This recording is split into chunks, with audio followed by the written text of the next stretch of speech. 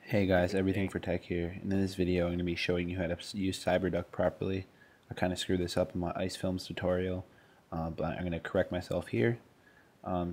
So once you open Cyberduck, you're going to have to go to Open Connection, which I'm going to do in a few seconds, I hope. It's kind of bad timing. Oh, there we go. Alright, so you go to Open Connection, and then on the top here, by default, it'll say FTP. What you want to do is you want to go to SFTP, which is the SSH. You type in your IP address where I highlighted just there.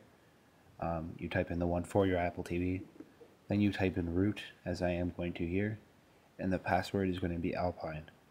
Now, in the original video, I said to type it at the top bar on the left of the box there, where it says open connection, and do quick connection, but that doesn't work. And I'm aware of that. So I'm sorry. So if you like this video, thumbs up, subscribe, comment if you need help. Peace out.